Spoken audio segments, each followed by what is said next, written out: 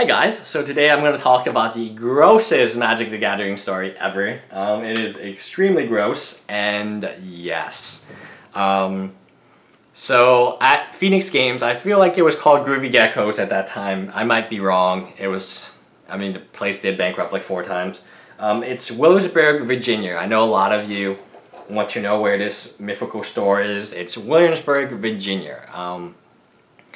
At Groovy Geckos, there's this very small bathroom. The bathroom is like connected to, like, it's in the back where the storage. It's a really weird place where you have like storage, but you also have, so the store is, Groovy Gecko looks like this. It's the front end of it is where they sell cards. A very small store, probably 400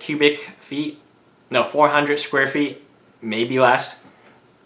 That sounds kind of small, but it was really small. So you have the Warhammer in the initial store, and then you have the Magic tables in the back. Then in the way back, you have the Dungeons and Dragons, and then you have the bathroom. And the bathroom would always flood, and there was carpeting. At least in the beginning, there was carpet.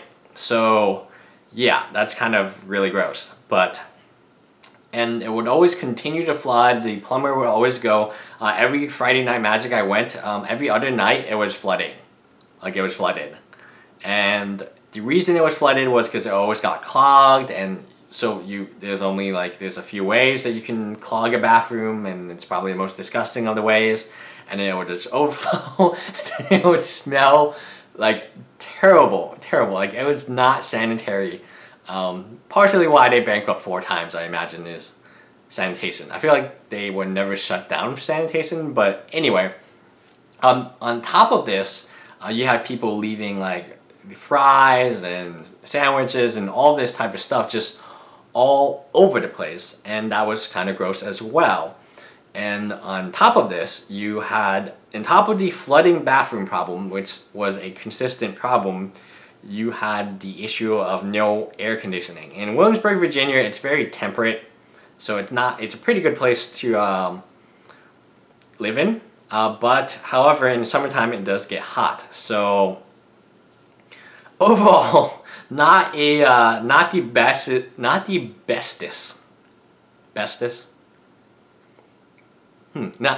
best place to play Magic the Gathering. And I want to know from you guys, is there like a store like that you've been to that has hygiene issues or has an overflowing bathroom? Would you continue to go to the store? I continued to go to the store because my friend was the owner of the store. And I felt really bad for him. And he couldn't really control it because, you know, like once a bathroom is like put in there, like it's really hard to change, you know, a bathroom.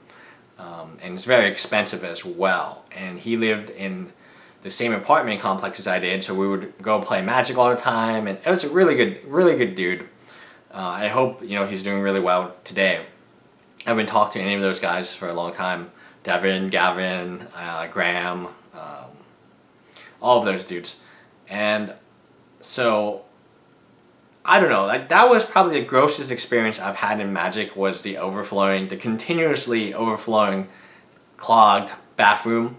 Let me know in a comment below if you guys had a very gross experience, or what was your grossest experience in Magic the Gathering. Bye guys.